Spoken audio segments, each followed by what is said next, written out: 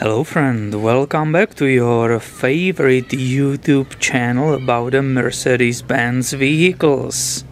I have recently purchased this vehicle and there were some problems with the parking brake, which is part of the rear brakes. So in this video I'll be inspecting the rear brakes. Oh look, this will be easy. Somebody already removed the rear wheel for us. So here we go. This is the first nice close-up. So let's go and look on the details. The surface of the rotor seems to be okay.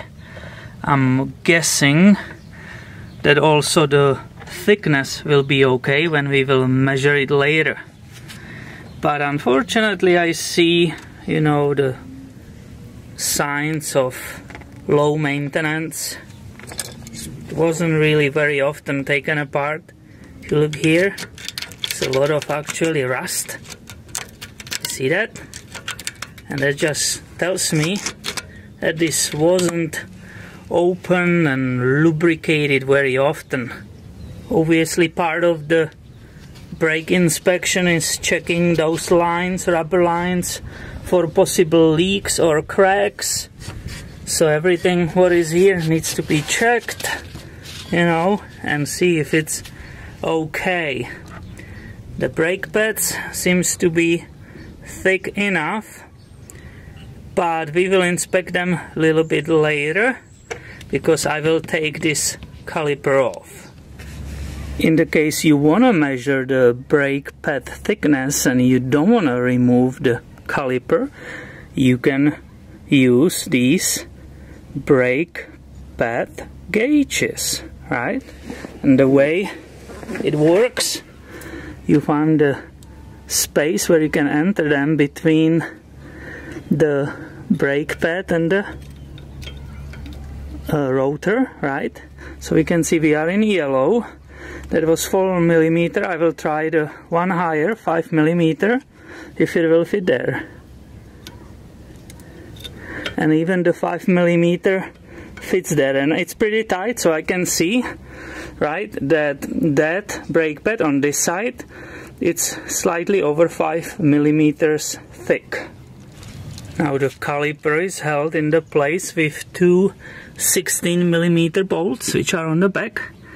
I put that socket, you can see there, that's one of them, and the other one is here on the bottom. So I need to loosen and remove these two bolts. Before I remove the caliper, I have ready a bunch of different hangers, because you don't hang the caliper on the brake lines. The bolts were removed, these two bolts, so it gives me perfectly chance to remove the caliper. Here you can see how filthy, dirty and rusted it is.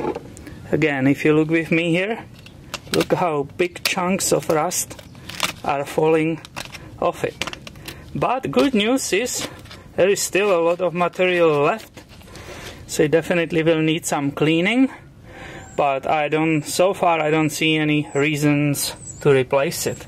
Also the brake pads, both of them are evenly worn, and they seem to be approximately, I will say that 5 or 6 mm thick. Now I said I need the hangers, so I will put it here and hang it on that spring, right?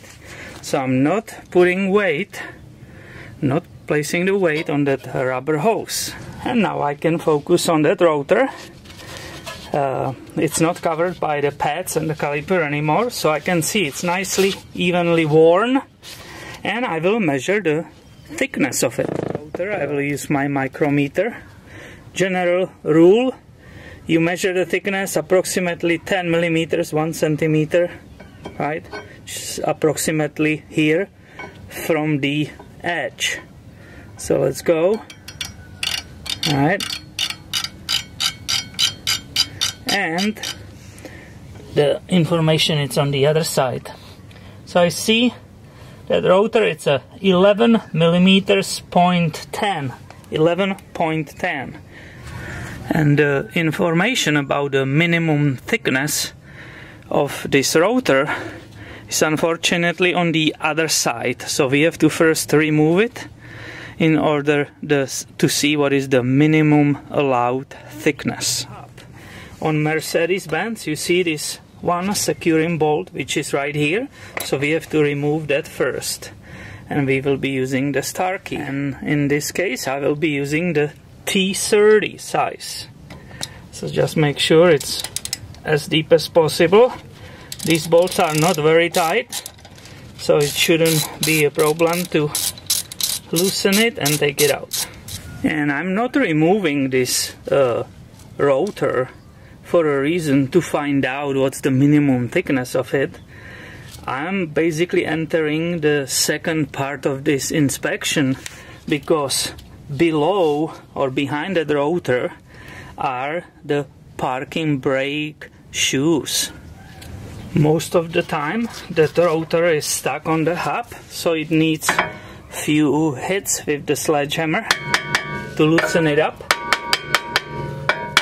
Never hit the surface here of the rotor, that will be a problem. And after only few hits it nicely gave up, and I can nicely slowly take it off. Excellent. There's a lot of brake dust inside, so make sure you don't breathe it in. This is very bad stuff for you. So let's focus on this rotor right now, and this is the part where someone could get frustrated.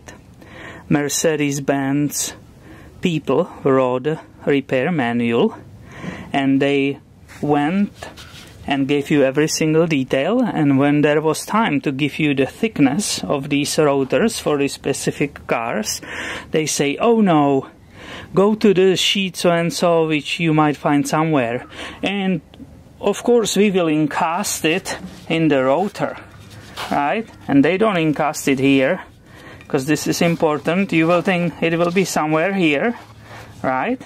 And many times it's also on the inside, either here or here. Well, I can tell you something. Of course it's not there. So we are still only guessing what the minimum thickness of this rotor is. Another detail about this rotor. Look how nicely worn it's on this side, but when you flip it, it's already way worse. There are heat spots on it and so on. So if you're inspecting something, you can't just look through it through the spokes of the rim. Even if you remove the rim and look just on this surface, that's not right.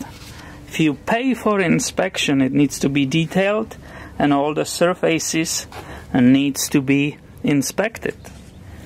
And now the main reason why I'm doing this inspection, you saw in different videos, part 1 and part 2, that there was a problem with the parking brake, and I suspected damage to the parking part of these rear brakes. So far we inspected only the normal brakes, but not the parking brake.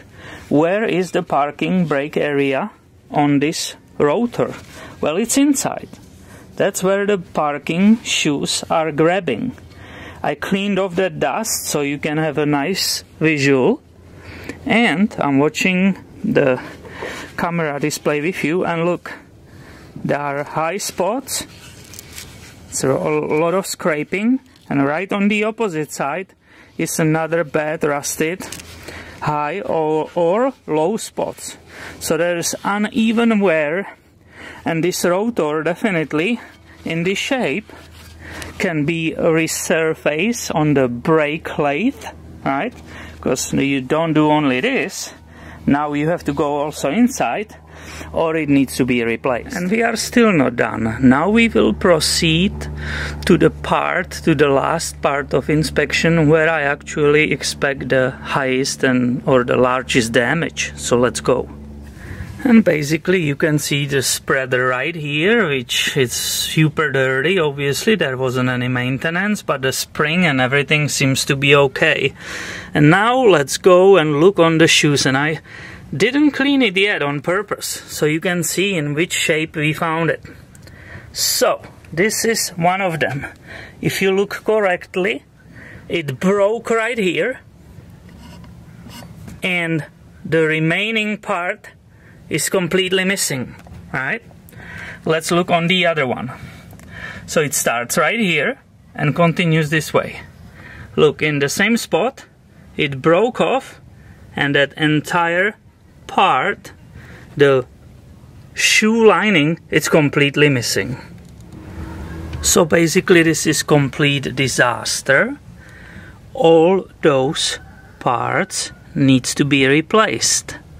I expected something like that, and I'm actually surprised that the rotor, the inside part, wasn't damaged even more than it is right now. So, okay, as expected, all this needs to be replaced. And this is how I inspected this one side, and obviously exactly the same needs to be done on the opposite side.